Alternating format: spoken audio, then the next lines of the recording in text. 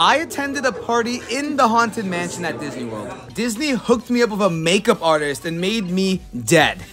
No, literally dead. It was awesome. Then they had us go on the Liberty Bell in Disney's Magic Kingdom, where they were serving amazing spooky food and an open bar.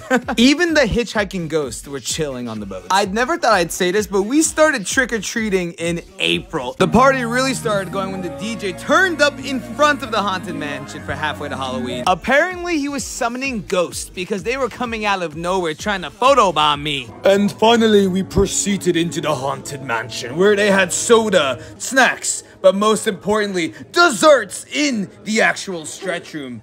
It wasn't stretching, it was just really yummy. Now go and watch my full experience on YouTube, or a ghost will follow you home!